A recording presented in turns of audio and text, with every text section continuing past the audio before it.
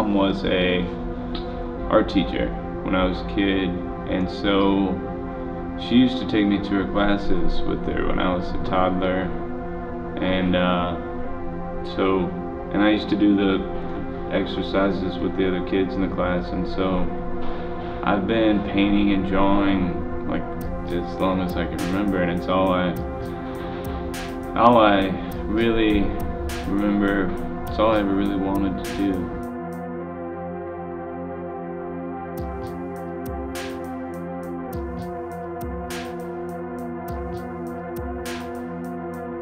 This is how I got into this space. Was I came up here when I was in high school and college, and I loved coming here and seeing the artwork in Winston, and I loved the arts and the community, the music and the visual arts. And one day I worked up the courage to come in and ask Millicent at Urban if she would give me a show, and she's like, yeah, just bring some stuff. And I brought some stuff, and she liked it. She started showing me, and that's how I got into Winston, was Millicent. And she was really good for me. I've been showing in this space ever since.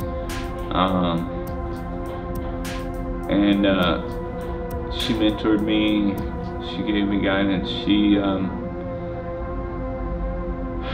helped me mature with both my artwork and also with showing, with being a public artist, with selling my artwork, and with dealing with the public, and because you know, like most artists, I was kind of a shy, quiet kid, and now I'm pretty obnoxious,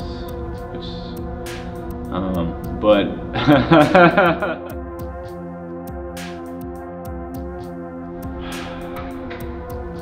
it's important to be true to yourself, to be true to your voice. Like, you can do things, you know, there are people who do art because they know it sells, but that's not being true to their voice and being true to their art. And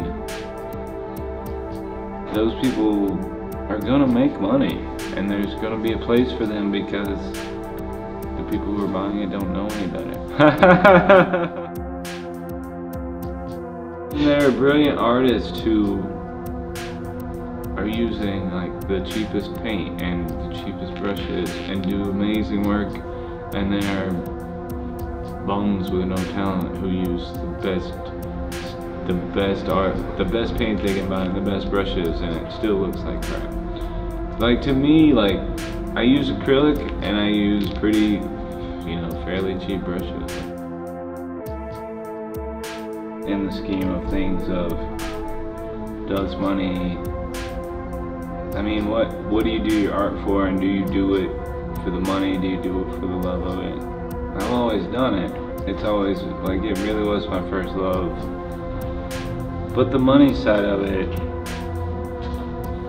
and what are you doing it for, and what is it worth? Like, my dad passed away a year and a half ago, and the absolute last conversation, like, he never really cared about art, and never really cared about what I was doing, and never really, or at least never verbalized that to me, never was like, you know, never really talked about it, like, we just didn't talk about it. But literally the last conversation I had with him before he died, he didn't know he was dying when we had the conversation, but he was in the hospital, and it was right before they put him on the respirator and he couldn't talk anymore.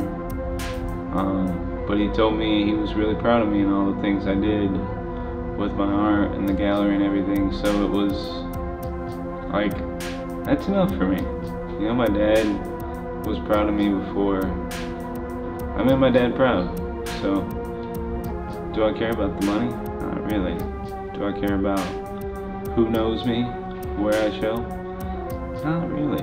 Like, that was more important to me than anything else I'll ever do. You know? So, you know, I think that the feeling of that, like when I see these artists that I deal with who are just looking to try and cash in, or they're looking to be recognized, like, it really doesn't mean that much. Like, in the end, it doesn't mean that much, you know?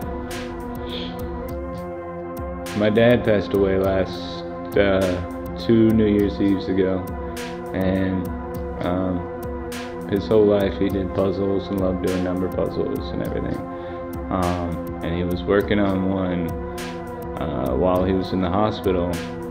The last puzzle that he did was, I mean, towards the end he was losing control of his motor function in his hands, and so the puzzle, it kind of started when he was still alright and slowly descended into kind of a scribbled kind of thing where he was not able to really focus.